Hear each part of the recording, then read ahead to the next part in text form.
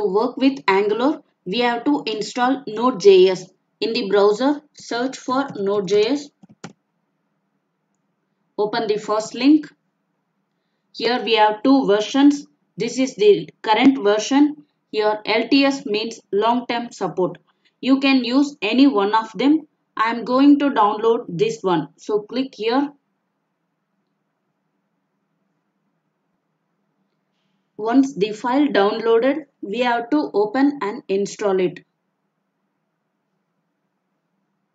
You can click next here. In my machine, I have already installed this Node.js. So I am clicking this cancel button here. Once the installation is complete, then we need to verify whether Node.js is successfully installed or not. Let's open command prompt.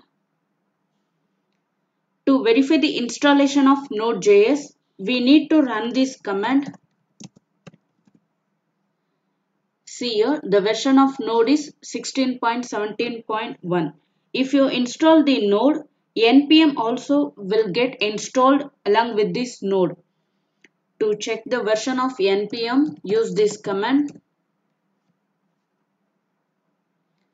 See here, package manager version is 8.15.0. In this machine, we have installed Node.js with this version. Okay. If you are having some errors like node is not defined, it means Node.js is not installed in your machine. Then you have to install it again. Now we have to install Angular Cli. Go back to browser. You search for Angular Cli. Open the first link.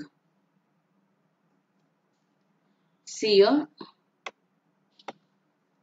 We need to run this command to install Angular Cli in our machine. In this -g means we are installing this package in our machine globally. You can copy this and go back to command prompt. Paste the command which we copied from browser. Then press enter.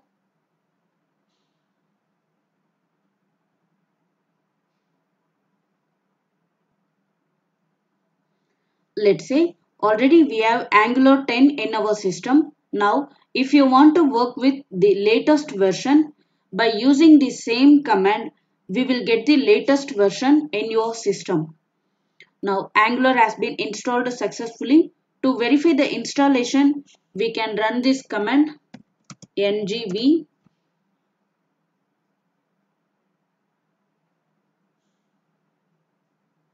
See here, Angular CLI version is 14.2.3, Node version is 16.17.0 and the package manager npm version is 8.15.0 and we are using Windows operating system. These packages are installed along with Angular. Now Node and Angular is installed successfully. Now we have to install editor. So in our video series, we will use Visual Studio Code editor. You can use any editor. Now go back to the browser.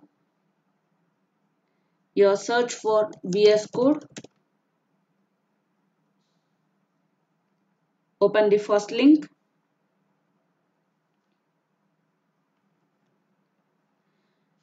Here by default, download for Windows is selected. Click this one.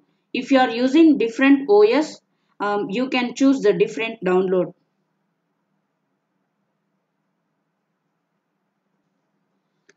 Once the file downloaded, simply open.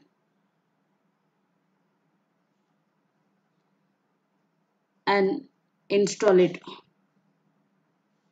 I have already installed this Visual Studio Code in my machine. If you want to install, then follow all these steps that are given here. Make sure to enable all the checkboxes. This will helpful to open Visual Studio in anywhere in the system. Now I click this cancel button here. Once you install the VS Code, you can open it by searching VS Code like this.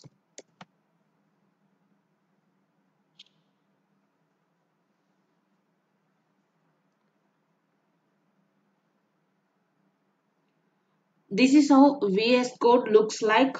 If you want to change the theme of Visual Studio Code, you can customize the themes, design, shortcut, and look. By default, Visual Studio Code in dark theme. If you want to change, go to File menu, then choose this Preferences. Here, click this color theme. See here, we have lots of themes available here. Choose this one, let's say light. You can see here the theme of this Visual Studio Code is changed. Now I want to work with dark theme. So choose this one, dark. Okay.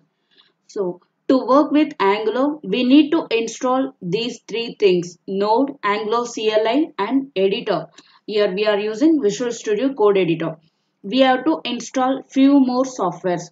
These are optional. Now go back to browser.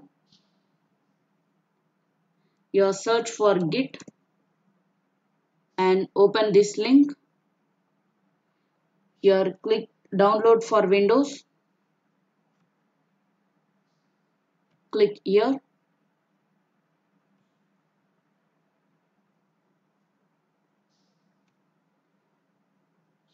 If you want to learn about Git, click this. You can learn from this website itself. Click next. In my machine, I have already installed this Git. Now click this Can Now button. Okay. Now last software is Tortoise Git. It provides beautiful UI. Now search for Tortoise Git.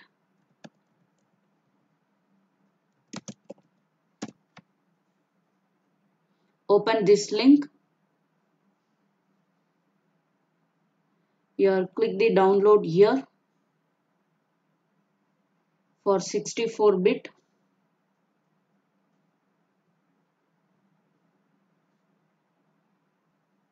Open this one.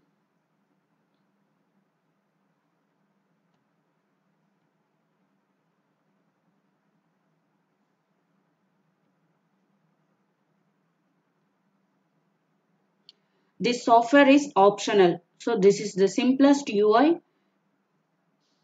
That's why we are using this.